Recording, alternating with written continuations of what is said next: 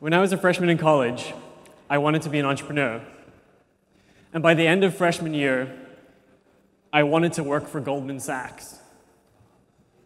But I was lucky enough to have a math professor who explained to me that in his generation, the smartest people didn't go to work for Goldman Sachs. They tried to go to the moon. And they did. And today, 40% of Harvard graduates join finance or consulting companies. And there are 10,000 hedge funds. Now, even though the stock market is really important, I don't believe that the right solution to this is to have the brightest people in the world competing against each other and basically all doing the exact same work. So the vision for Numerai was this. The next Einstein should work in physics, not finance. But he should be using Numerai on the weekend.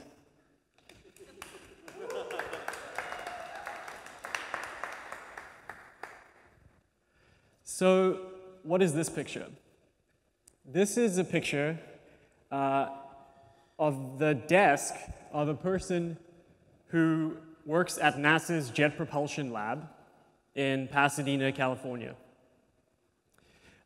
He's a systems engineer, and he's working on a mission to Jupiter's moon, Europa. It's called the Europa Clipper mission. Now, does anyone think the world would be better off if someone like this rocket scientist were to go and work for a hedge fund? Does anyone know? We want people like this to take us to the stars, right? So, but the stock market is a very important problem. If we reran American economic history without stock markets, we would not be here today. So much of the American history is about the finance that allowed for technology to be developed. So we need to get the best and the smartest people, the most intelligence possible, to reach the stock market. And there's no way for this NASA rocket scientist to do that. So there are all these brilliant people, and they're trapped. They can't contribute intelligence to the stock market. But take a look at this. So if you're here earlier, this is actually a still from a Numerai video. It's not a galaxy. It's actually a still from a video we made at Numerai. So this NASA rocket scientist is actually also a Numerai data scientist. Numerai is letting him get us to Jupiter's moons, and it's also allowing him to contribute intelligence to the stock market. So how did we do this? What is Numerai? What we do is we take away all the barriers preventing intelligence from reaching the markets. That's it. So it's a really easy company. We just have to do that, and then we achieve our mission. The problem is, the biggest barrier is data. So if you think that the internet has democratized access to financial data, you're wrong. You can get a bunch of data on Yahoo Finance, but that is not even remotely the right kind of data you need to do a hedge fund. It's a mess. You have very expensive data that's very messy and requires a whole bunch of financial domain knowledge to even begin to model. Basic data is about like $500,000 a year, and it also comes from these data vendors that have like ancient technology for data delivery. I actually recently was getting some data from a data vendor, and they mailed a CD-ROM with the data on it. This is a huge firm. So this sucks. And Numerai needed to solve this barrier most of all. So this is what the data on Numerai looks like. It's just like a table with a bunch of features and a target variable. But how is Numerai able to give away data like this? Well, the first thing is the data is totally obfuscated. So we're able to give it away for free. And it's also extremely regularized so that you can take this data and right away build a machine learning algorithm. And you don't need to know any of the special financial domain knowledge to be able to get started. And so on Numerai, everything's much easier because you can also get this data over our API and not on CD-ROM. Okay, so we've made this system. And it's set up to basically attract the best talent in the world because it's the place without the barriers. And I believe that one day, someone will make a narrow AI that's extremely good at predicting the stock market. And I want to be friends with that person because they're going to do really well and they're going to have a huge impact. So how do we be friends with that person? We give them data and we make them an amazing platform for them to submit predictions and control capital in the world economy.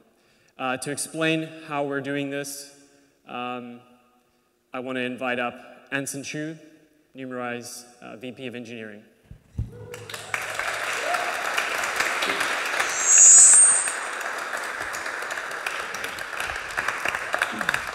Thanks, Richard.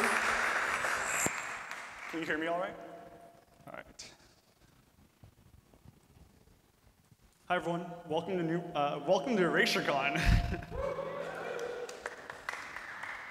As you all know, Numerai is a data science tournament, but it is not a one-off competition. Data scientists on Numerai are not predicting a holdout test set. They are predicting the live stock market. To prevent overfitting, data scientists have to stake on their predictions in order to earn from the prize pool. In other words, they must have skin in the game. We started in late 2015, and to date we have over 200,000 submissions, 50,000 stakes, and we've paid over $6 million out in payouts, and counting. All of this would not be possible without our incredible community of data scientists.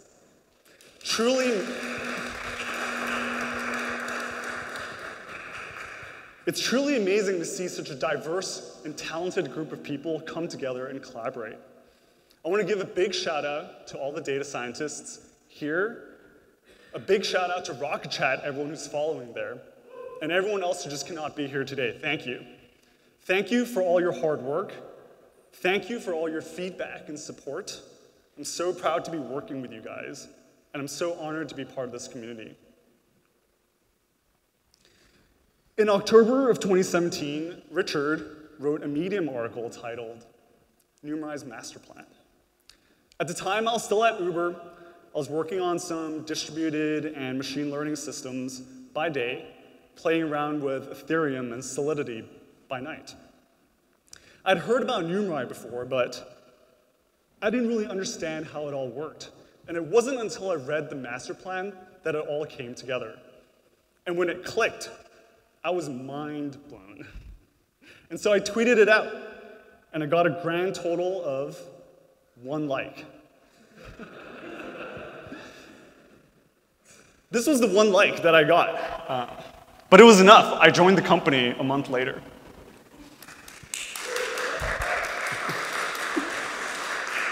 Today, I want to share with you 3 quotes from the master plan.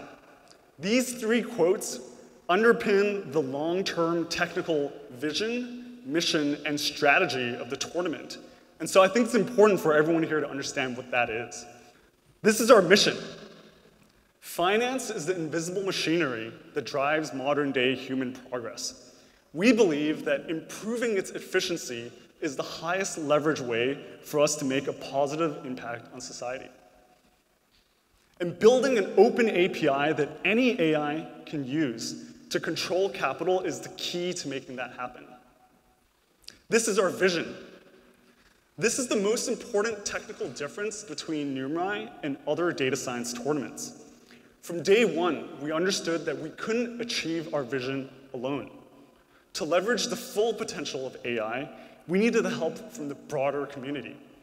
And to keep up with ongoing research in AI, we needed this community to be incentivized to improve their models over time. Numerai can never run away with data scientists' models, and this is the fundamental basis of our ongoing relationship. This is our strategy. In order to manage all the money in the world, we must build a system that is reliable.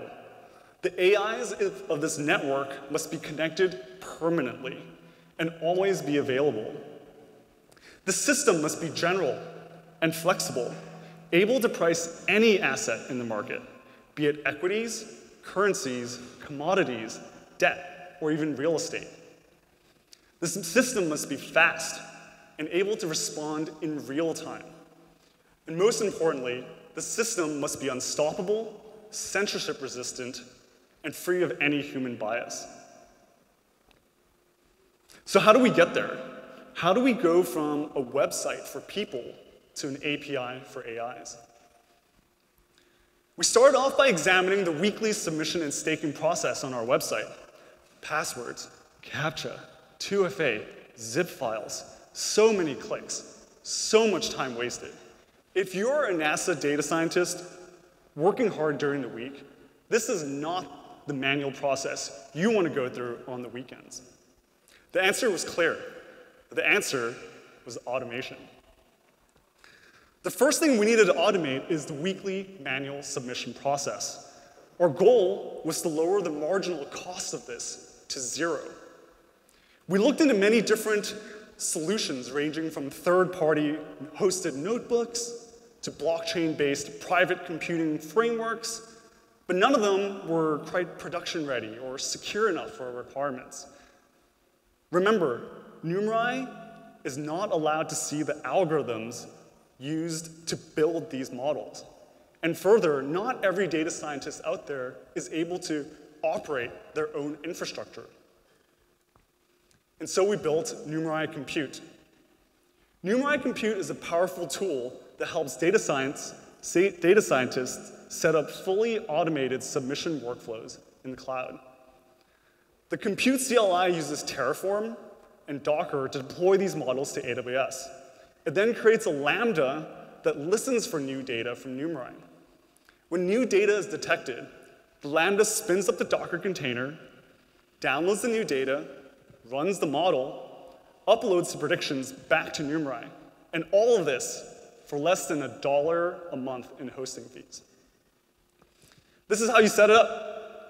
With these 3 lines, I just deployed the example model to my own AWS account.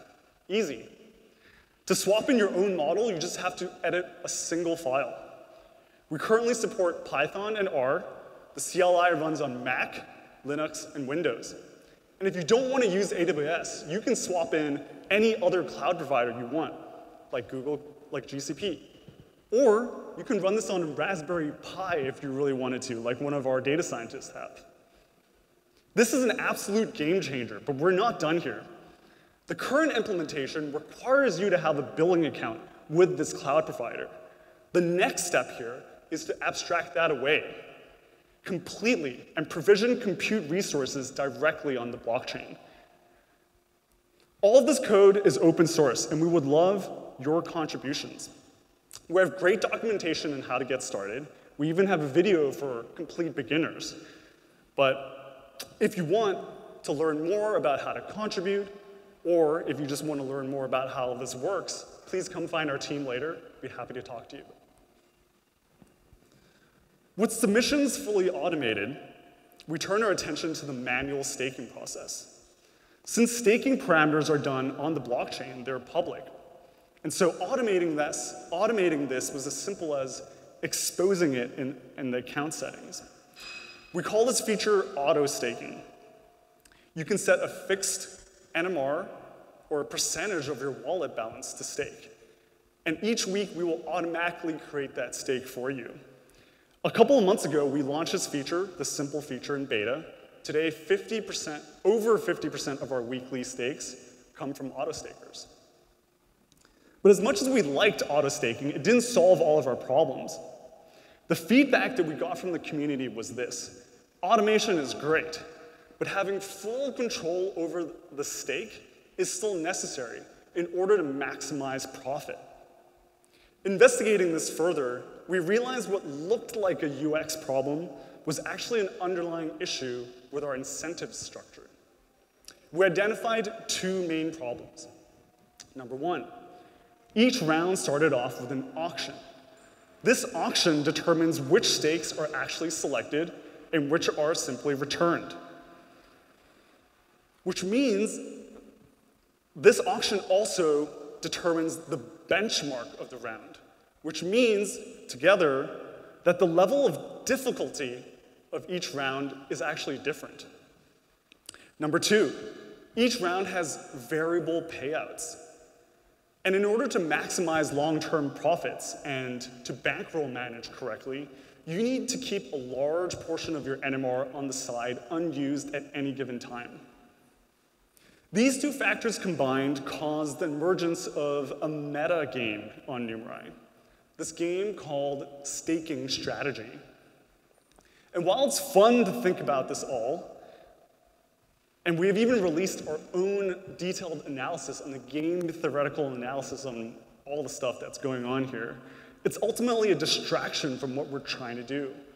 Staking is about rewarding data scientists for good performance. That's it. There shouldn't be a metagame. And so we set out to redesign staking from the ground up. What if there was no weekly auction? Every stake is to be selected, and the benchmark never changed. What if you only needed to stake a single time, and you can earn from your entire balance forever? And what if all these payouts were automatically rolled into your stake and compounded over time? We call this project Staking 2.0 because we feel like this represents a completely new way of thinking about staking. Or rather, this is a way that you can not have to think about staking. Instead, you focus on the data science and you let the profits roll in. And since staking is such a core mechanic of the tournament, we had to change everything: the website, our backend, the smart contracts that we have in Ethereum.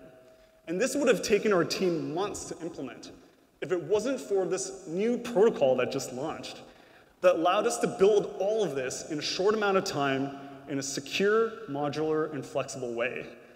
Yes, this protocol is Erasure. And yes, we just rebuilt Numerai on Erasure.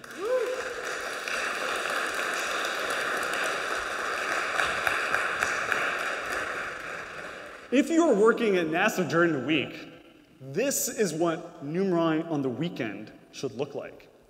A fully automated submission workflow, a single continuous stake that compounds over time.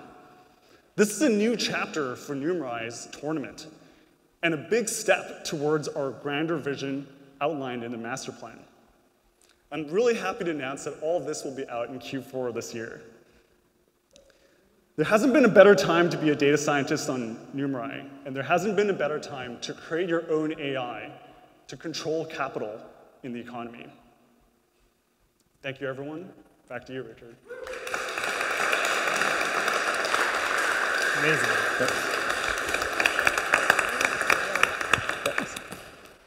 Anson's amazing. You guys should find time to talk to him.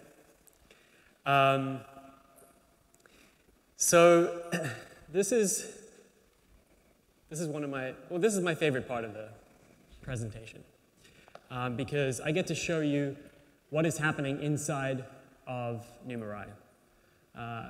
Anyone can go onto our website and download our data and read blog posts about Numerai, but we've never really shown you what we're seeing, right? You're looking at all the data totally obfuscated. So what are we looking at? So I want to show you some backtests. So backtests are terrible. They have a really bad reputation because you can kind of make a backtest look however you want it to look. So if I'm going to show you some backtests, I want to first explain why our backtests are super legit. Backtests usually always go up, and I just think we needed a way to prevent our users from basically backtest overfitting. And what happens is, you can just keep trying things, and eventually you'll come up with a strategy which is like a false discovery. Okay? So how do we prevent overfitting? We do it in 3 ways. With blind holdout data. So if you take a huge section of data and you leave it out and you call that your out-of-sample test, that's a much better way of doing this. But that's kind of what a backtest is. A backtest is an out-of-sample test, typically. But the problem is you get to look at it too many times. So on Numerai, the holdout data, no one can see it. And no one has access to the targets. So that's the first thing. The next thing is we take away all the feature variable names. So imagine you were looking at a set of training data, and you were someone who really liked value investing. Like you're a big fan of Warren Buffett, and you believe in buying low PE ratios will be a good strategy. So you would just kind of force your model to do that. But you can't see any of these feature variable names on Numerai. The other thing is blind target. So when you're looking at Numerai, you're modeling a number between 0 and 1. Is 1 up? The stock's going up? Is 1 no? Is 0 down? It doesn't really work that way. We've decided what the target is, and we don't describe that to anyone else. So any backtest created on Numerai are blind. Maybe think about it like a double-blind trial. That's the only way you can do real science. Okay, so let's show you the first backtest. So the first complaint I used to get when I was pitching Numerai to investors was that they said, yeah, the machine learning is kind of hype, and machine learning doesn't really matter, and the most important thing is to have good data. So let's look at the same data set, but use a linear regression and then use a machine learning algorithm. So this would be a kind of test on whether linear regression, which is an old technology, is better than machine learning, or just as good. So you want to see that? So here's linear regression. So if anyone in the audience is kind of like skeptical of hedge funds and think, the whole market's efficient, this is a graph you probably like. It shows you that with a linear regression on this data set, you end up kind of making no money by the end of it. Okay, so what about machine learning? So here's a basic machine learning model. Now, this is just a model I threw together in like a minute. It's like got 100 trees XGBoost model. So it's basically a default parameter, simple machine learning model. And this is what it looks like. So do you want to invest in machine learning, or do you want to invest in a linear regression? Yes. It's kind of a lot better. And it's not amazing, though. But it's not magic, right? But it is a lot better. And it's no surprise because, like I said, linear regression is really old. It was actually invented in 1795 by Gauss.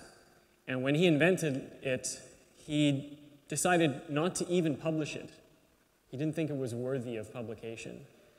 So pretty weird to me that there are hedge funds running linear regression today. Try run linear regression on Numerai, you're not going to win any money. Okay, so we don't just trade this machine learning model, of course. We trade the meta model. This is the model created by all of the predictions from Numerai users put together. So we're ensembling all of the intelligence. Now, the thing I didn't know when I started Numerai was whether that would beat just us doing a machine learning model inside of the company. So let's take a look at how the Numerai users perform.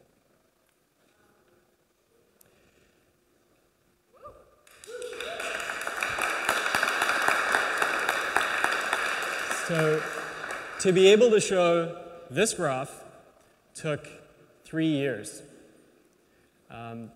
It took 3 years of work by us to kind of get the system right, get the incentives right, and it took 3 years of work from our users to perfect their models. Okay, so when we got to this stage, we were like, so the bad hedge funds are using linear regression. The better ones are using basic machine learning. And we can beat those.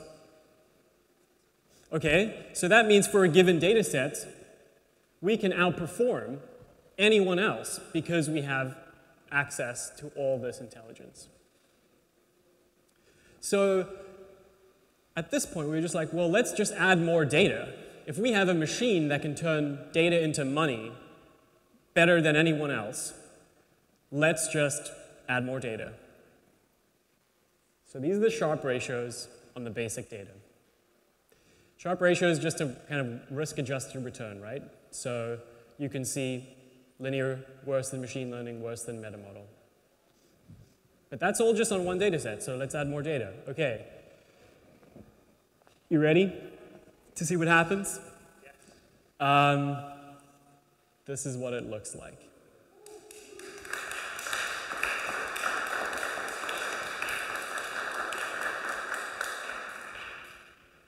Did you expect a clap for a backtest when you're on your way here? So that's amazing.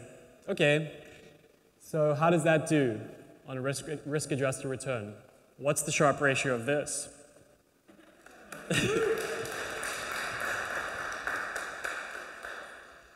So that's what happens when we add more data. And by the way, we can just keep adding more. The rest for the next few decades. And it's just going to keep improving. Because we have this edge that no one else has, which is the Numerai data science community. So does the Numerai company make sense? Should we keep going? Yes. Yeah. So I want to invite up Marcos. Marcos has a long introduction. I'm actually just going to read this one. He has 2 PhDs in financial economics and mathematical finance. He founded Guggenheim Partners' QIS team, where he managed $13 billion. He was the first head of machine learning at AQR, the largest quant hedge fund in the world. He wrote the book on financial machine learning, and he's the most read author in economics on SSRN. And this year, he received the Quant of the Year award from the Journal of Portfolio Management. And we have one in common. And he recently became a scientific advisor to Numerai as we take it to the next stage. So I want to invite up Marcos. We're going to have a chat about backtests.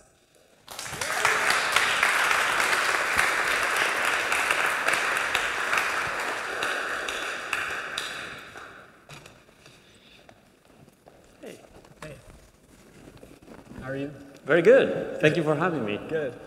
So obviously you've been in this space a while, and what happened in your career is you started to get interested in machine learning, and I just wanted to know what that transition was like, and whether you've also seen the kind of pushback that I've talked about where people are quite skeptical of machine learning. Yeah, I think many of us in finance have gone through multiple stages as the industry has become more sophisticated. And my opinion is that machine learning is just modern statistics. Machine learning is used by every national laboratory in the world, and the large majority of the recent breakthroughs in science involve machine learning, whether it is in astrophysics, biomedical research, material science, you name it. It's always machine learning behind it. So why shouldn't machine learning work in finance? Finance is an extremely complex system that can only be modeled with sophisticated techniques. So I think it's a no-brainer to realize that machine learning is the tool for the job. And does it work in finance? The most successful hedge funds in history utilize machine learning every day. When you think of Renaissance technologies, D, Shaw, to Sigma, PDT, TGS, Capital Fund Management, all extremely successful hedge funds. In general, not only quant hedge funds, but just hedge funds. All of them are utilizing machine learning every day.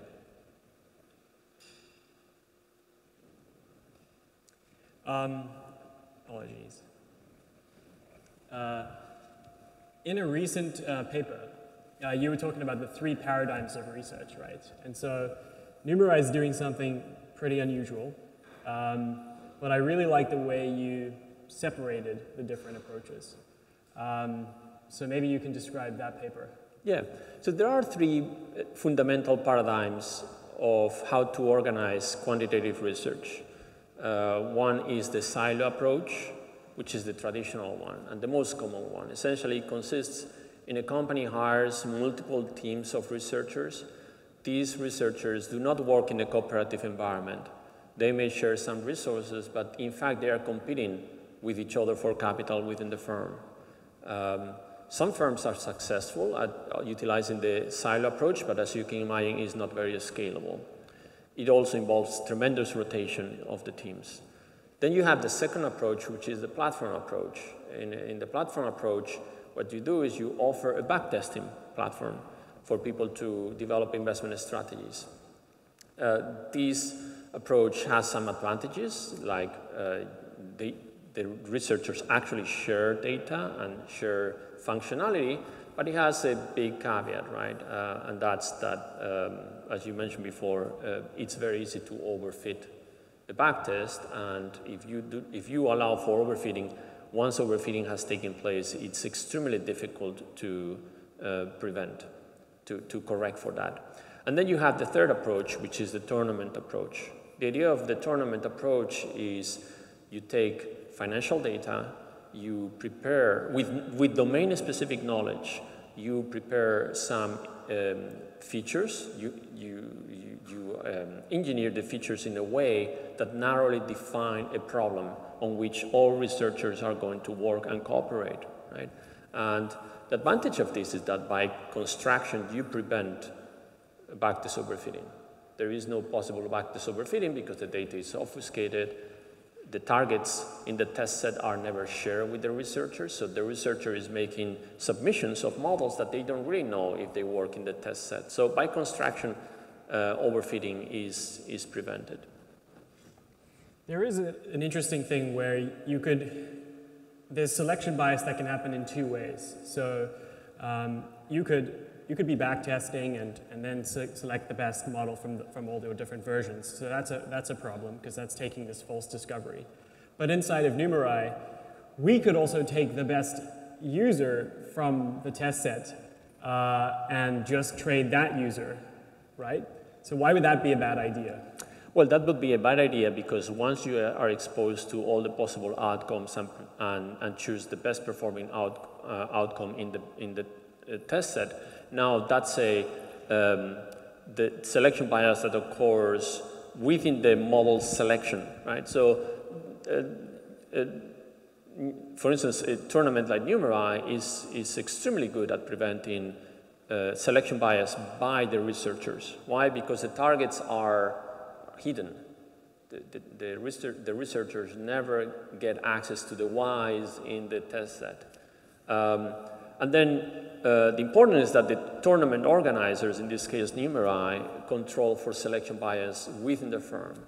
And that's something that is, there are specific protocols to prevent that. A lot of people also talk in machine learning about deep learning, and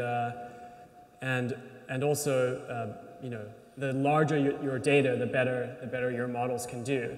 And people are quite surprised when they come to Numerai and they download our data, and it's like a gigabyte. It's not very much, and maybe you can wonder, you know, can you really do that much with a gigabyte? What do you think of that? I mean, do you think that you need more data is obviously still better in finance as well, but there is actually quite limited financial data versus, say, like, you know, the number of gigabytes of video there is in the world. So I want to know if you had any thoughts on that. Yeah, definitely you cannot apply machine learning on a handful of observations, a few dozens of observations, right? Or even a few hundreds of observations. In this case, we are talking about hundreds of thousands of observations, so we cannot classify or label Numerai's data set as a small data set. It's a large data set, definitely large enough for applying a wide range of machine learning algorithms. Some people may try to apply deep learning. Deep learning is extremely data intensive, so that's where, depending on how the model is structured, it may be too much gunpowder. But definitely, for the kind of data sets that we are talking about, hundreds of thousands of data sets, there are many different examples of algorithms that should not overfit in those cases. Let me explain something important. When we talk about overfitting, we have to differentiate between two kinds of overfitting. Test set overfitting, which is what we described before, selection bias, and train set overfitting. So people typically mix these two, but the two are completely different. One is related to the train set, the other one is related to the test set. So what you just described, the case of someone applying a deep neural network on a train set, well, there are procedures to prevent that kind of overfitting. In fact, machine learning, unlike classical methods, machine learning has 3 different approaches to prevent train set overfitting. Number one, you can regularize the problem, like lasso, ridge regression, etc. does. Number 2, you can apply ensemble methods, like in the case that you showed before, gradient boost, bagging algorithms, etc. And third, you can also resample the data, like in cross-validation. So what I'm saying is that overfitting is not a feature of machine learning. Overfitting is the result of the misuse of machine learning algorithms. There is no excuse for anybody to overfit. These procedures, these mathematical methods are very resilient to overfitting. Yeah, that's one thing I think about is, one reason you might use a naive model like a linear regression is because it has so few parameters, you're just solving the coefficients, that it might be more unlikely to overfit than, say, a neural net. But it's kind of like, because it's so dumb, it won't overfit. It's not really, and so it's way better to have a neural net or something like that, but then really control for overfitting and really take it seriously. Yes, it is true that a very simple model is hard to overfit on the train set. but any model is trivial to be overfit on the test set, meaning that I can take the simplest regression model and run millions of alternative specifications, all of them extremely simple, and guess what? One of them will have a Sharpe ratio of 5, so there is no escape for test set overfitting. The fact that the model is simple does not reduce the probability of overfitting on the test set. So machine learning, this is not a reason not to use machine learning. Right. Well, Marcos is going to be here all day, I think. And if anyone, we have a lot of data scientists here from Numerai.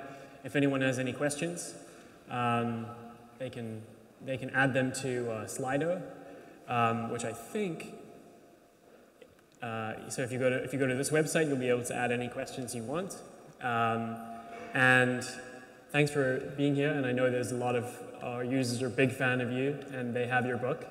And so we're actually going to be doing a book signing where part of the swag pack available at this conference contains your book.